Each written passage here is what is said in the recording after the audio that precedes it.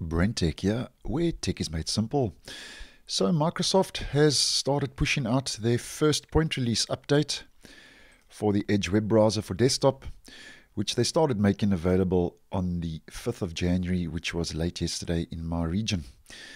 Now, the update is a maintenance update and takes the version to 108.0.1462.76. We've been bumped up from 0.54 to 0.76 with this latest point release update. Now, it is quite common for Microsoft to roll out maintenance updates between major version upgrades. And as always, the release notes for this update once again just tell us that Microsoft say they have fixed various bugs and performance issues for the stable and extended stable release. So as always, if you have experienced any issues or problems or glitches in the browser since the last update, just head to your menu help about Microsoft Edge, and this will force and push the update automatically if it hasn't done so already.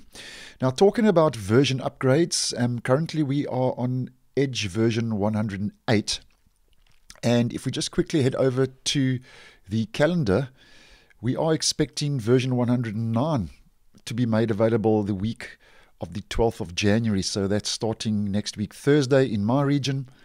So version 109 for Microsoft Edge, which will be the next stable major version upgrade, expected to start rolling out from the 12th, and that could arrive the 12th, 13, 14, depending on Microsoft's schedule.